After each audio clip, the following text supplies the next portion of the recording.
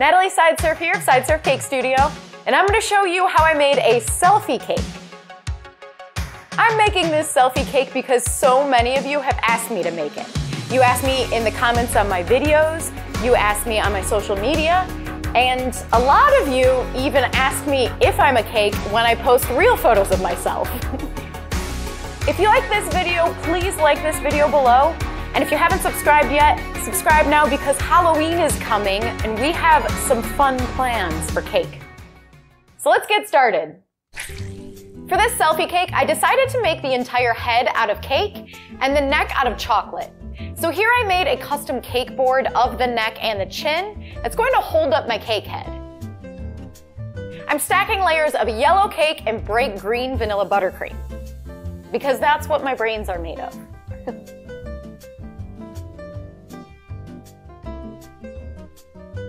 Once the cake is stacked, I carve the cake in the basic shape of my head.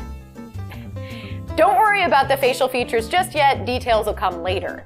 So what I'm really shooting for here is a faceless mannequin cake that I can use as a blank canvas.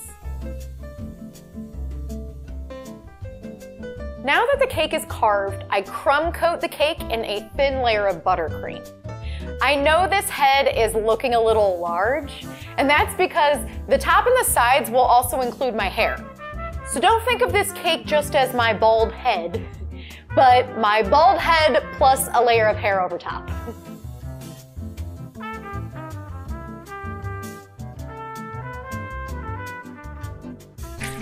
Next, I sprinkle a bit of cornstarch on a nonstick mat, and I bust out the modeling chocolate. So cornstarch helps keep the modeling chocolate from sticking to everything. Modeling chocolate tastes like whatever brand of chocolate you use in the recipe. I'll post a link in the description of my modeling chocolate tutorial so you can make some. It's super fun stuff.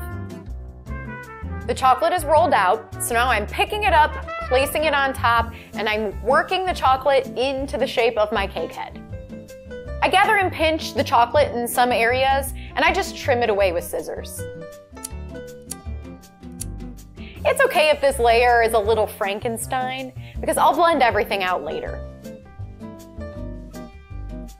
You just want to get the cake covered because modeling chocolate will seal in the moisture and keep your cake from drying out while you're working on it. Let's work on my face. So if you're familiar with my cakes, then you know I cover pretty much all of my cakes in modeling chocolate rather than fondant. And this cake is a great example of why. So to sculpt all my facial features, I'm blending small chunks of softened modeling chocolate onto the cake. I'm not going to say that sculpting the face in this way with fondant is impossible, but it would be extremely difficult. Modeling chocolate is pretty much edible clay, so it's a great option for sculpting specific facial proportions and super tiny details. So while I sculpt my face, I think this is a great time to tell you all a little bit about me and my relationship with bust cakes. So I have a bachelor's degree in fine art, and I've always treated cake as I would any traditional art media. And that's the reason that I came up with the idea of making my first realistic bust cake back in February 2013. It was of singer Willie Nelson. So that cake ended up being the most important cake of my life, because my brother, who lives in Tokyo by the way, posted a picture of my Willie Nelson cake on Reddit, where it reached the #1 submission on the front page. I think the reason it got so much attention was because back in 2013, people hadn't really seen a realistic bust cake before. In fact, before I made the Willie Nelson cake, I searched and I searched and I searched for examples of realistic bust cakes, and I couldn't find any. So the cake was featured in media all over the world, and the attention that it got was the main reason why I started Sideserf Cake Studio. Basically, it made me realize that my realistic cakes are something that people really like. And to this day, 7.5 years later, I still experiment, I still learn new skills, and I still challenge myself to see just how realistic I can make my cakes. So you can see in the background that I have images of myself from the front, 3/4, and my profile. And there's a few other angles. I'm not sculpting myself from memory. for sure. I'm sculpting what I see in the pictures. So these reference images are key. They're super important. That's a great reason why sculpting a self-portrait is a great way to practice. I can easily take all those photos ahead of time, and I don't have to worry about, stalking a specific person online and trying to gather images of them from every single angle, like a weirdo. Been there. A lot. I've done that a lot. I've made a lot of sculpted cakes. Bust cakes are my favorite cake to make because they're so challenging. They are by far the most difficult cake to sculpt. A 6-foot horse cake is easier than this 15-inch tall bust cake. That's because capturing the likeness of a person is extremely difficult. Not to mention, I'm working with edible materials that are temperature sensitive, and the cake needs to be super fresh and delicious, so I only have a few days to sculpt and paint the entire thing. Artists who work with, typical sculpting materials, they can take their time with it. They may spend weeks or months or even years on just one sculpture. Me, I have about 30 hours over just a few days to make it happen. I chose this profession. I do love it. For my hair, I'm using modeling chocolate. I don't just plop a rolled out layer of modeling chocolate onto my cake head and call it a day. Hair has volume, so I add hair in sections and I make sure to bulk some areas up so it doesn't just look like I took a dip in a pool and my hair is slicked down to the sides of my head all flat. I also sculpt a variety of lines to create some depth. So some of the lines are going to be deeper and then some are soft and feathered marks. I have a love-hate relationship with sculpting the hair. It makes the cake look so much better, but it takes a really long time to sculpt.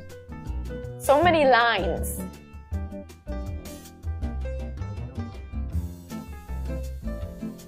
It's starting to look more like me now. So it's funny because bust cakes go through these phases where they look like disturbing and awkward, and then areas start to form and you can kind of see the person, like here.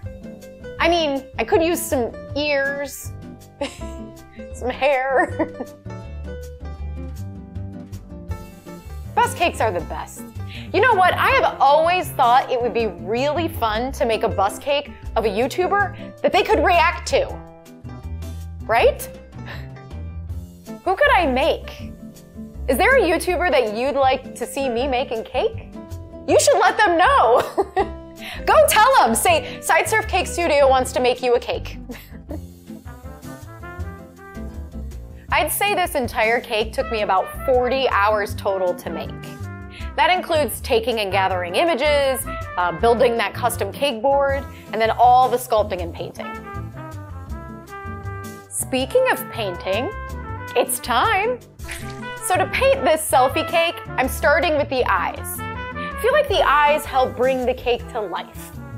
And that little bit of life I see in the cake gets me excited to keep painting. I'm like, there I am. Nice to meet you, Cake Me. You may wonder what I'm using to paint myself.